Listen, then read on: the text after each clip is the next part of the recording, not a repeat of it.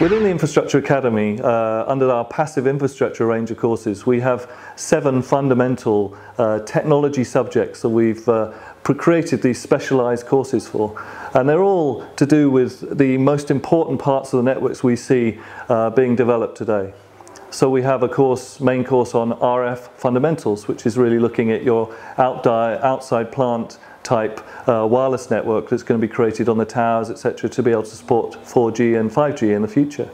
We have a course on microwave technology in terms of creating microwave hops between different stations to enable those line of sight type approaches that obviously is a cost-effective way of getting up and running very quickly without having to deploy long runs of fiber cables.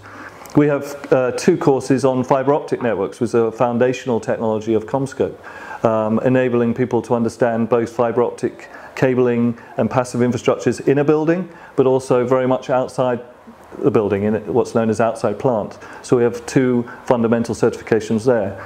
We have a main certification on data centers. The whole ability for people to access data is a foundation for massive companies like Amazon and Google, etc. today.